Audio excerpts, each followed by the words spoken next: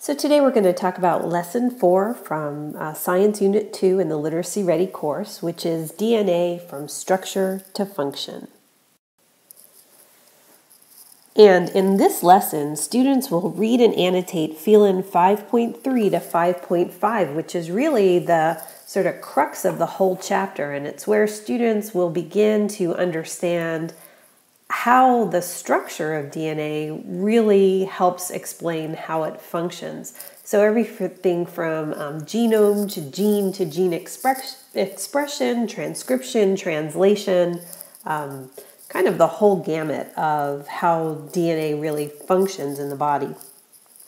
So students will build their understanding of the concepts through a real focus on vocabulary learning at this point. And again, the vocabulary learning is always by concept. So we're getting them away from the idea of memorizing lots of terms to connecting key terminology. And so they'll be working on a concept map to be able to do that.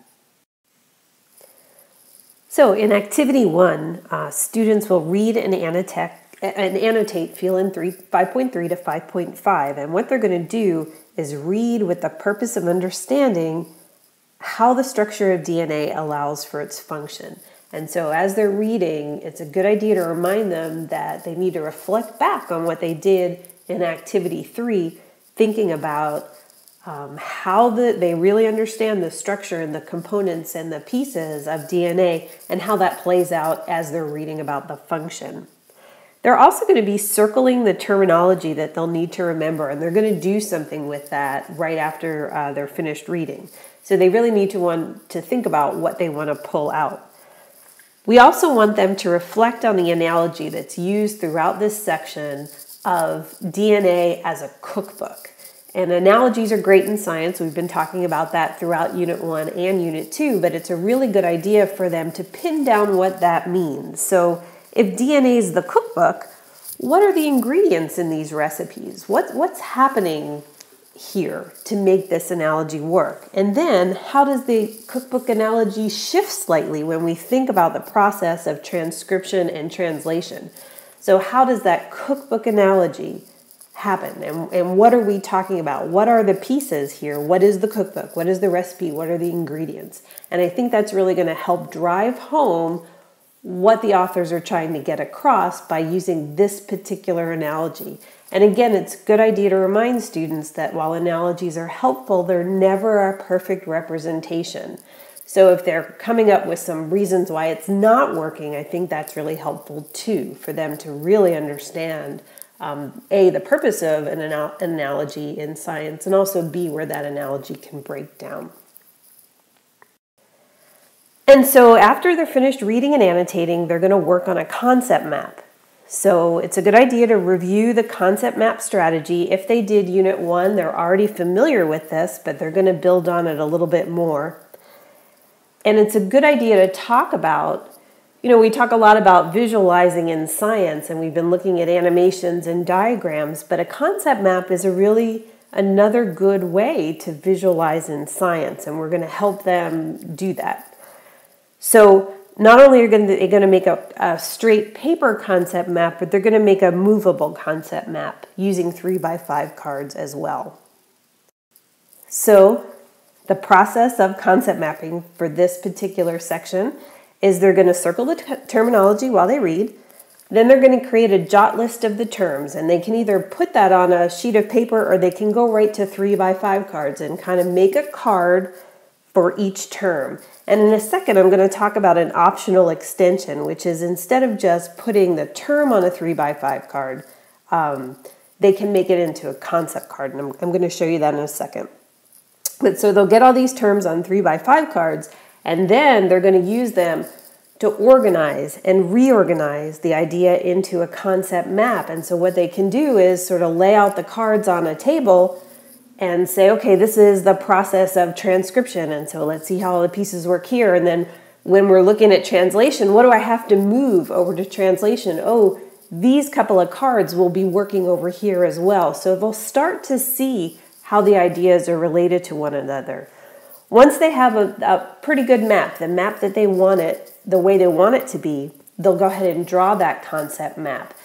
And this is something they're going to continue to build on and will become a key part of their exam review in just a few lessons. So they want to do a really pretty thorough job of creating a concept map that they can add to as they read more and more. So here's this optional extension. So everybody knows how to use flashcards. That's where you put a word on the front and a term on the back. A concept card is a little bit deeper. This is like a flashcard on steroids. So instead of just having one concept on the front of the card, you have the concept itself, and here it's gastric juice, and the page numbers, so that if a student has a question about it, they can go back to the chapter and page and get right to the topic. But probably the most important idea is at the top, it has a larger concept on the front of the card. So while the term is gastric juice, that's part of the digestive system in the stomach, and so that's the larger concept. Then on the back, it has a definition, it has some examples, it has all the details that you really need to remember to know everything about this concept. So if students make these concept cards, they can study them alone, or they can study them by larger concept. And so they could just study all the things related to the digestive system and kind of put those all together, and then they could put that together into the larger processes as well. So it's a really good way for them to start to organize ideas by thinking about each concept as related to a larger term.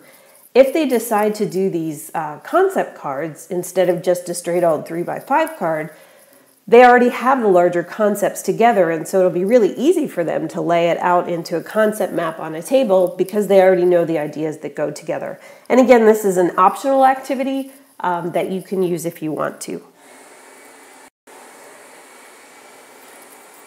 So as you're reviewing the ideas of the concept map, it's important for students to remember the components of a good concept map. In an enclosed space, they're going to represent the concepts. It can be a circle, it can be a box. They're going to use lines to represent the relationship between the concepts, and then they're going to label those lines. So causes of, composed of, increases, decreases, inhibits, secretes, whatever it is, they need to understand that relationship. It can also help them understand interrelationships between ideas. So anytime that they're connected, they can show that within their concept map. And just here's an example of one that's just sort of a general one that is in the lesson plans and in the academic notebook that just shows one of many, many ways that a concept map can be represented.